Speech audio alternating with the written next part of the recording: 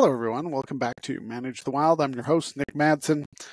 Today, we're going to talk about BAM, which is a drug that we use when we are chemically immobilizing animals. The other day, we had a situation where we had to go in and chemically immobilize moose. We had multiple moose in a facility that they couldn't get out, and we needed them to get out. And they can't just open the gates because it would release all the other animals. So we move into this area to chemically immobilize this moose. What our goal was to immobilize the moose, throw it on a sled, drag it out one of the gates, or attach it to a snowmobile, pull it out, and then release it, reverse the drugs, and then have it go on its way. Things went pretty well. There's a lot of snow. We're dealing with the situation, and for us to get out the gate, we had to dig about a normal bedroom sized area. So I don't know what is a normal bedroom, a 10 feet by 10 feet area.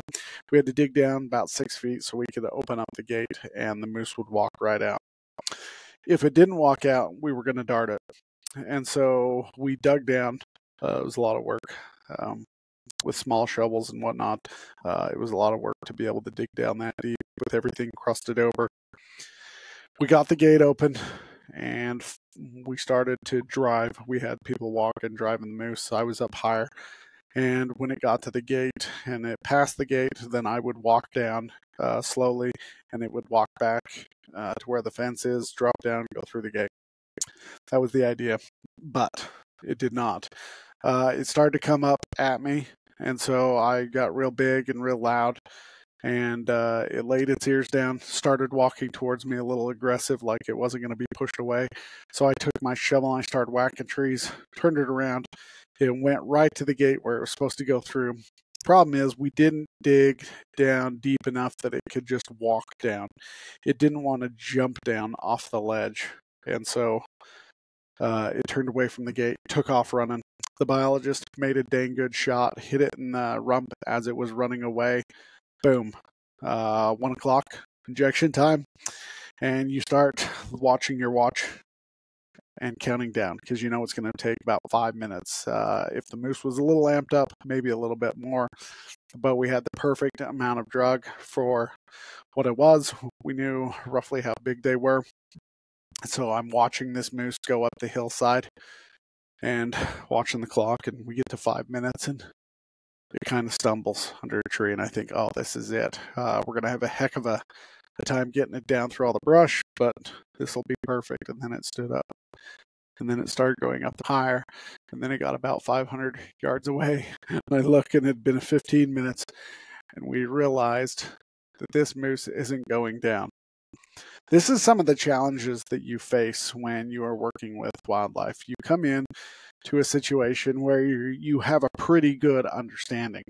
The challenges that we faced that day, there's a lot of humidity in the air. It was really cold.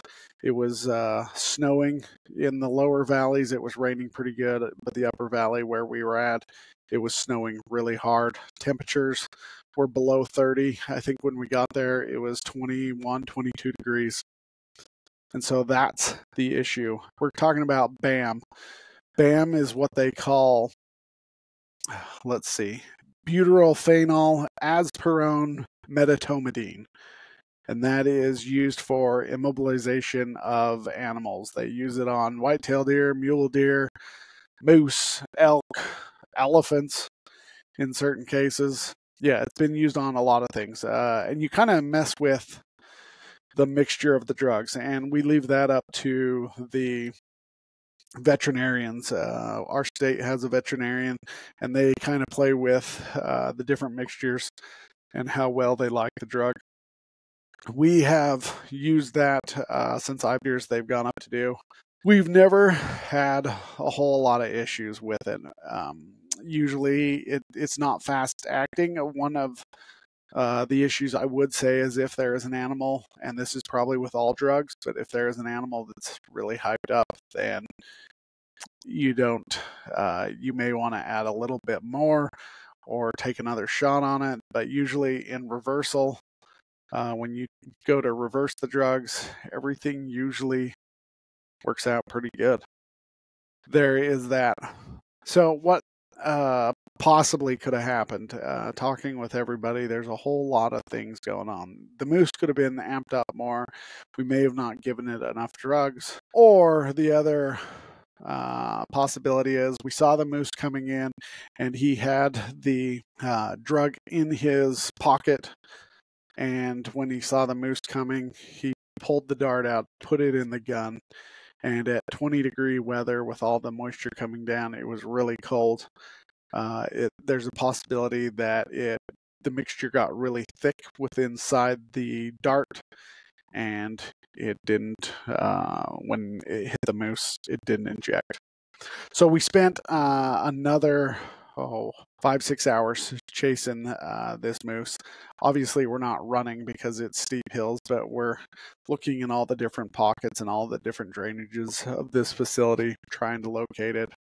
And ultimately, the weather got worse, and then it got dark. And after it gets dark like that, you're not gonna be able to dart them. And so we ended up having to go leave that area. We're going back next week. Hopefully, looking at the temperatures, we're going to be in the upper 30s to even the 40s, so temperatures are going to be a lot better. Also, we do have a little bit of rain/snow coming in Tuesday and Wednesday, but Thursday things should be looking better. But Butyrophanol Azaperon and Metatomidine, BAM, used it multiple times on multiple animals. So, actually, some of the challenge that we do have is getting the right air pressure. Air pressure, you use a little CO2 canister like you would on a BB gun, and you set your pressure, and depending on the amount of pressure you're using, it's how far it'll throw the dart. But if you're off a yard or two, you could be 4 to 10 inches off, high or low. What I generally do is if we range find it, the moose, the deer, the elk, whatever it is, I'll put it for about 22. And if that moose takes a couple of steps further before I can get a good shot on it, then you're okay. If it goes further, then you're going to have to keep range finding it. So oftentimes we'll have 2 people. The first guy, he's obviously the shooter.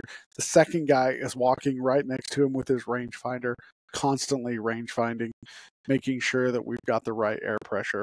This gets a little nerve-wracking, especially if you're uncomfortable doing this, because what you can do is as you're walking, he's telling you the pressure and the yardage, and so you're cranking up, and then all of a sudden the moose starts walking back at you.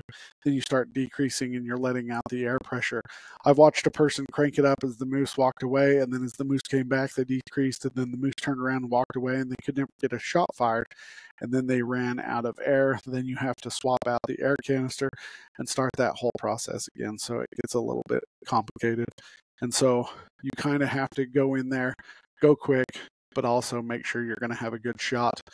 We never dart at night because all those drugs in a dart, you don't know where the dart's going to go. And so you want to be careful when you're dealing with something like that. So that is one of the challenges that we have recently faced. You guys have a great day. Stay wild.